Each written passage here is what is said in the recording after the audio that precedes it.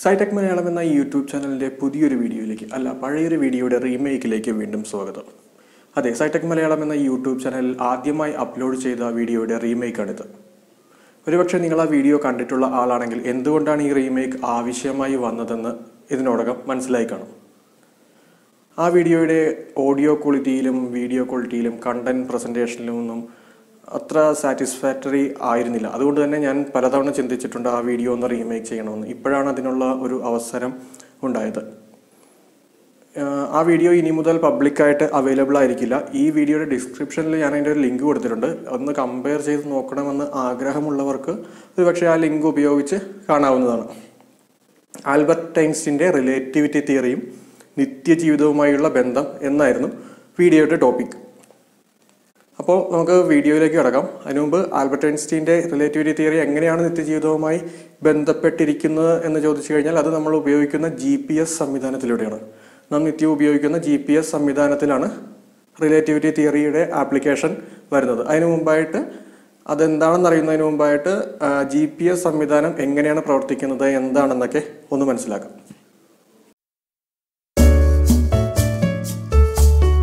പ്രാരംഭഘട്ടത്തിൽ സൈനികാവശ്യങ്ങൾക്ക് മാത്രമായി ഉപയോഗിച്ചിരുന്ന GPS ഇന്ന് സാധാരണ ജനങ്ങൾക്കിടയിലും ഒഴിച്ചുകൂടാനാവാത്ത ഒരു സാങ്കേതിക വിദ്യയാണ്.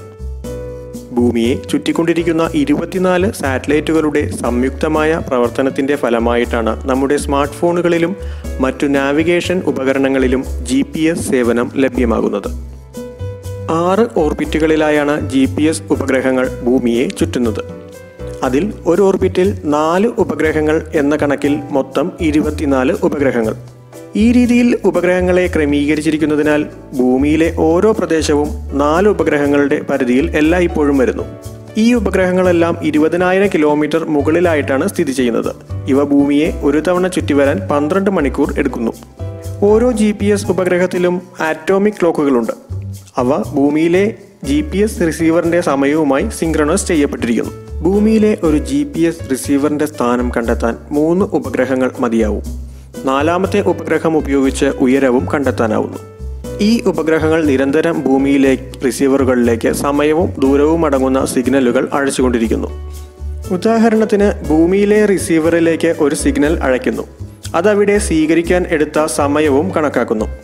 അതിനെ distance equal to speed into time എന്ന സമവാക്യം ഉപയോഗിച്ച് ദൂരം കണക്കാക്കുന്നു. ഇവിടെ സ്പീഡ് എന്നാൽ പ്രകാശവേഗമാണ്. ഈ സിഗ്നലുകൾ പ്രകാശവേഗത്തിലാണ് സഞ്ചരിക്കുന്നത്. ചിത്രത്തിൽ കാണുന്നത് പോലെ സാറ്റലൈറ്റിന് ചുറ്റുമുള്ള വൃത്തം അതിൻ്റെ പരിധിയെ ആണ് സൂചിപ്പിക്കുന്നത്. ആ പരിധിയിൽ എവിടെയോ ആണ് GPS റിസീവറിൻ്റെ സ്ഥാനം എന്ന് മനസ്സിലാക്കുന്നു. അതേപോലെ തന്നെ 2ാമത്തെ സാറ്റലൈറ്റും റിസീവറും തമ്മിലുള്ള ദൂരം കണക്കാക്കുന്നു. ഇപ്പോൾ ആദ്യത്തെ ഉപഗ്രഹത്തിൻ്റെ പരിധിയും 2ാമത്തെ ഉപഗ്രഹത്തിൻ്റെ പരിധിയുമായി ഓവർലാപ്പ് ചെയ്യുന്ന ഒരു പ്രദേശം കാണാമല്ലോ. അതിൽ എവിടെയോ ആണ് ഈ GPS റിസീവർ സ്ഥിതി ചെയ്യുന്നത് എന്ന് മനസ്സിലാക്കാൻ കഴിയുന്നു. അതേപോലെ തന്നെ 3ാമത്തെ സാറ്റലൈറ്റുമായി ദൂരം കണക്കാക്കുമ്പോൾ 3ാമത്തെ സാറ്റലൈറ്റിൻ്റെ പരിധിയും മറ്റു 2 സാറ്റലൈറ്റുകളുടെ പരിധിയുമായി കൂട്ടിമുട്ടുന്ന ഒരു പോയിന്റ് ലഭിക്കുന്നു. അവിടെയായിരിക്കും GPS റിസീവർ സ്ഥിതി ചെയ്യുന്നത്. ഇനി റിലേറ്റിവിറ്റിയിലേക്ക് വരാം. സ്പെഷ്യൽ തിയറി ഓഫ് റിലേറ്റിവിറ്റി പ്രകാരം വേഗതയിൽ സഞ്ചരിക്കുന്ന ഒരു വസ്തുവിൽ സമയം പിന്നിലാവുന്നു.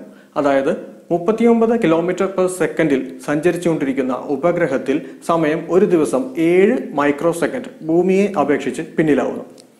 അതുപോലെ തന്നെ ജനറൽ തിയറി ഓഫ് റിലേറ്റിവിറ്റി പ്രകാരം ഗ്രാവിറ്റി കൂടുതലുള്ള സ്ഥലങ്ങളിൽ സമയം പിന്നിലാവുന്നു. അതായത് ഭൂമിയെ അപേക്ഷിച്ച് ഗ്രാവിറ്റി കുറവുള്ള ഓർബിറ്റിൽ സമയം ഒരു ദിവസം 45 മൈക്രോ സെക്കൻഡ് ഭൂമിയെക്കാളും മുന്നിലാവും. അപ്പോൾ മൊത്തം 38 മൈക്രോ സെക്കൻഡിന്റെ കുറവ്. അതായത് ഉപഗ്രഹം ഒരു ദിവസം 38 മൈക്രോ സെക്കൻഡ് ഭൂമിയേക്കാൾ മുന്നിലായിക്കൊണ്ടിരിക്കുന്നു. ഇത് ഏകദേശം 10 കിലോമീറ്ററോളം എററിന് സാധ്യതയുണ്ടാക്കുന്നു. GPS-ൽ 10 കിലോമീറ്ററോളം ദൂരം കൂടുതൽ കാണിക്കുന്നു. അതായത് നമ്മൾ നിൽക്കുന്ന ലൊക്കേഷനിൽ നിന്ന് 10 കിലോമീറ്റർ അപ്പുറമോ ഇപ്പുറമോ ഒക്കെ കാണിക്കാനുള്ള സാധ്യത ഈ എറർ മൂലം ഉണ്ടാകുന്നു. ഇത് പരിഹരിക്കുന്നതിനായി വേണ്ട കണക്കുകൂട്ടലുകൾ എല്ലാം ചെയ്തിട്ടാണ് ശാസ്ത്രജ്ഞർ ഈ ഉപഗ്രഹങ്ങൾ വിക്ഷേപിക്കുന്നത്. 1905-ലും 1915-ലും ആയിട്ടാണ് Albert Einstein special theory of റിലേറ്റിവിറ്റിയും general theory of റിലേറ്റിവിറ്റിയും അവതരിപ്പിക്കുന്നത്. അന്നൊരു പക്ഷേ ആൽബർട്ട് ഐൻസ്റ്റീൻ പോലും ചിന്തിച്ചു കാണില്ല ഇത്രയ്ക്ക് വലിയൊരു ടെക്നോളജി, ഇത്രയ്ക്ക് ജനങ്ങൾക്ക് ഉപകാരപ്രദമാകുന്ന ഒരു ടെക്നോളജിക്ക് ഇതിന് ഈ റിലേറ്റിവിറ്റിയിലേക്ക് ആപ്ലിക്കേഷൻ ഉണ്ടാകുമെന്ന്. എല്ലാ ശാസ്ത്ര നേട്ടങ്ങളും അതുപോലെ തന്നെയാണ്. പലരും എൻ്റെ അടുക്കൽ ചോദിച്ചിട്ടുണ്ട്, ഈ ശാസ്ത്രജ്ഞർ കണ്ടുപിടിക്കുന്ന ഇത്തരം കാര്യങ്ങൾ കൊണ്ട് എങ്ങനെയാണ് മനുഷ്യർക്ക് പ്രയോജനം ഉണ്ടാകുന്നത് എന്നും മറ്റും. ഉദാഹരണത്തിന് എൻ്റെ രാമൻ എഫക്റ്റ് എന്ന വീഡിയോ കണ്ടിട്ട് എൻ്റെ ഒരു സുഹൃത്ത് ചോദിച്ചു, ഇതുകൊണ്ട് എന്താണ്, ഇതിൻ്റെ ആപ്ലിക്കേഷൻ എന്താണ്, ഇതുകൊണ്ട് മനുഷ്യർക്ക് എന്തെങ്കിലും പ്രയോജനം ഉണ്ടായിട്ടുണ്ടോ എന്ന്. അത് രാമൻ എഫക്റ്റിന് സ്പെക്ട്രോസ്കോപ്പിലെല്ലാം നിരവധി ആപ്ലിക്കേഷൻ ഉണ്ട്. മെഡിക്കൽ ഫീൽഡിൽ ഉണ്ട്, ഒപ്റ്റിക്സിൽ, അങ്ങനെ നിരവധി ആപ്ലിക്കേഷനുകൾ രാമൻ എഫക്റ്റിനുണ്ട്. അതുപോലെ തന്നെ ഇന്ന് കണ്ടെത്തുന്ന ശാസ്ത്രജ്ഞർ കണ്ടെത്തുന്ന കാര്യങ്ങൾ ഒരുപക്ഷെ ഇന്ന് തന്നെ ജനങ്ങളിലേക്ക് എത്തുന്ന രീതിയിലുള്ള ടെക്നോളജി ആവണമെന്നില്ല. അതിന് ചിലപ്പോൾ ഒരുപക്ഷെ 10 വർഷം എടുത്തേക്കാം, 15 വർഷം എടുത്തേക്കാം, ചിലപ്പോൾ 50 വർഷമോ 100 വർഷമോ ഒക്കെ എടുത്തേക്കാം. ഇത്രയും പറഞ്ഞുകൊണ്ട് ഈ വീഡിയോ ഇന്ന് അവസാനിപ്പിക്കുകയാണ്. ഇനി മറ്റൊരു വീഡിയോയിലൂടെ കാണാം. അതിനു മുമ്പായി ഈ ചാനൽ ഇതുവരെ സബ്സ്ക്രൈബ് ചെയ്തിട്ടില്ലാത്തവർ ആരെങ്കിലും ഈ വീഡിയോ കാണുന്നുണ്ടെങ്കിൽ ഒന്ന് ചാനൽ സബ്സ്ക്രൈബ് ചെയ്തേക്കുക. മറ്റൊരു വീഡിയോയിലൂടെ കാണാം.